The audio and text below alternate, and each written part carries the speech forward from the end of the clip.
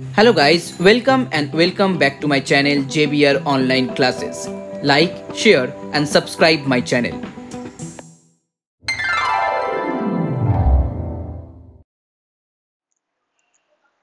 So hello everyone, now in this video I'm going to start from sum number 6. For the previous one, please check the description box, the link will be there.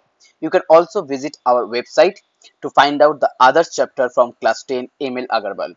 Okay, and for the link of the website is in your description box of this video. Okay, so here in sum number 6, a lady holds rupees 1800 rupees 100 shares of a company that pays 15% dividend annually. Okay, so that means here total number of shares, the first one is rupees, it's not rupees, it's the number of shares. So write down here the number of shares, that one equal to 1800.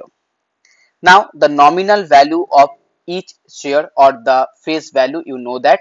So nominal value of each share, that one equal to rupees 100,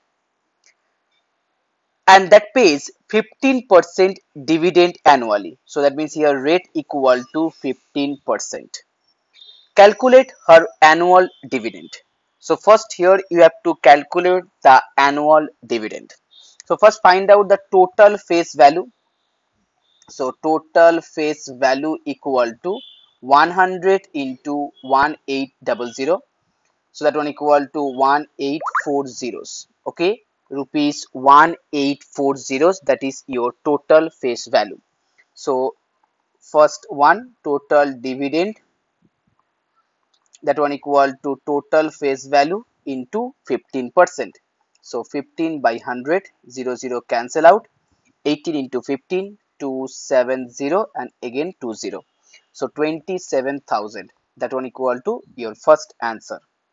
Now next one, if she had bought these shares at 40% premium, what percentage return does she get on her investment?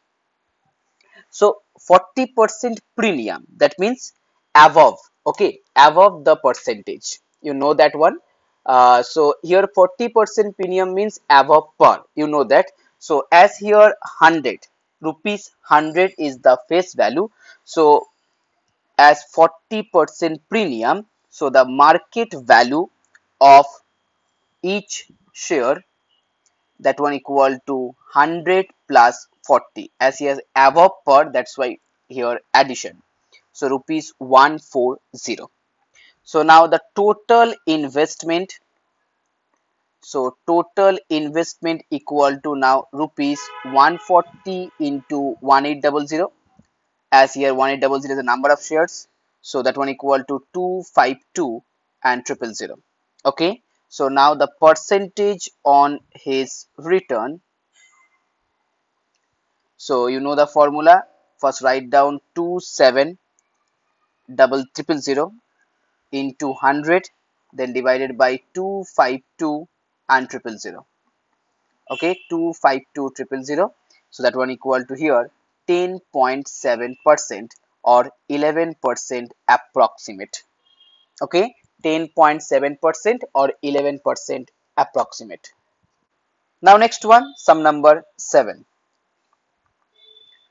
What sum should a person invest in rupees 25 share, selling at rupees 36 to obtain an income of rupees 720? So first here write down the nominal value of each share, that one equal to rupees 25. Now the market value of each share, that one equal to here rupees 36. Here the total income equal to, it's also given, rupees 720. If the dividend declared is 12%, also find the percentage return on his income. So here rate equal to 12%. So total nominal value, that one equal to 100 by 12 into total income, and that one equal to rupees 6,000. Okay, so here first you find out the total investment. That means what sum should a person invest? So you have to find out the total investment.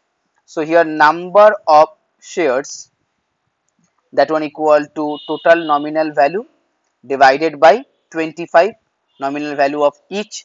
So that one equal to here 240. So number of share equal to 240. So total investment as market value for each share, that one equal to 36. So 36 multiply with 240, and that one equal to rupees 8640 as your first answer. Now number 2, if the dividend is 12%, also find the percentage return on his income. So here the percentage return, you know the formula. Here 720 into 100 divided by 8640, that is 8 whole 1 by 3 percentage. Next, sum number 8. Ashok invests rupees 26400 on 12% rupees 25 shares of a company. So here investment or total investment equal to rupees 26400. Here rate equal to 12% and rupees 25 share, that means here face value of each share, face value of each share, that one equal to rupees 25.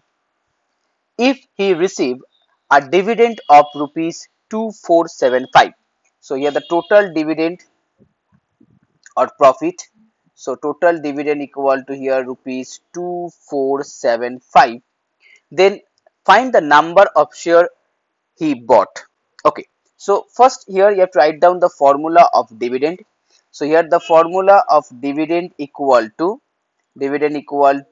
market price or MP or MV, you can write down MV also, MV of share, then into number of share, and then into R by 100. So as here dividend equal to 2475, MB of share, that one equal to here this is one equal to 25, then here number of share, and then R means here 12%, so 12 by here 100. Okay, so number of share equal to 2475 into 100 divided by 25 into 12. So that one equal to 825. That is your first answer. Now number 2, the market value of each share. So MV of each share, that one equal to the total amount 26400 divided by 825, it's rupees 32. That is your second answer.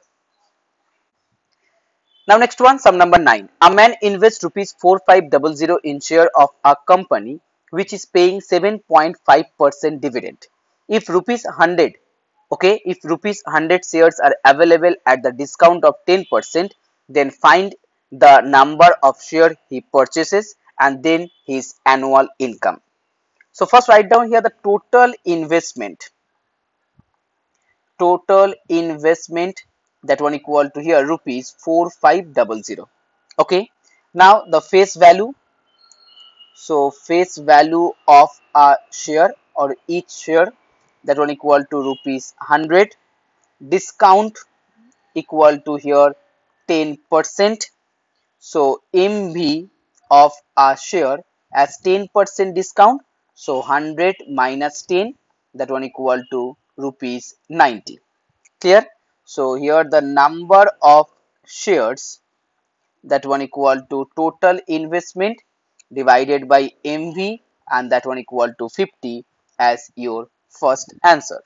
Next you have to find out his annual income. So you know the formula for annual income, that one equal to 7.5% of 50 number of share into 100, that one equal to here 7.5 by 100 into 50 into 100, so 100 cancel out, then 7.5 into 5, and that one equal to here rupees 375. Okay, so that is your second answer. So now the last one, sum number 10. So guys, if you like my video, please share this video and please subscribe my channel. So here Amit Kumar invest rupees 36,000 is buying rupees 100 share at rupees 20 premium. The dividend is 15% per annum. Okay, then find out the number of share, his yearly dividend, and the percentage return on his investment. So here the total investment is 36,000. Face value that one equal to here rupees 100. Premium equal to here rupees 20. Okay, and dividend rate that one equal to 15%. So first write down number of shares, that one equal to 36,000. As here rupees 20 premium, so that means market value equal to 100 plus 20, it's 120. So divided by 120, that one equal to 300 as your first answer. Number 2, the yearly dividend. So here dividend equal to 15%, that means 15 by 100 into, here the face value is 100 and total number of share equal to 300. So 100 into 300, 100 cancel out, rupees 4500, second answer. Last one, percentage return. So here 4500 divided by total investment into 100. Then again 0 cancel out, again 0 cancel out.